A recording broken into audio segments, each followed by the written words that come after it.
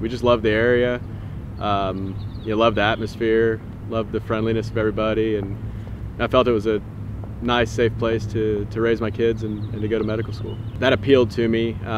Even in medical school, getting to work with veterans and getting to care for veterans. The faculty, the administration, they all seem to really care about the students and the student body, and I just like the atmosphere. All the professors that I've had and the faculty at least the College of Medicine are very patriotic. Care greatly about veterans and their livelihood.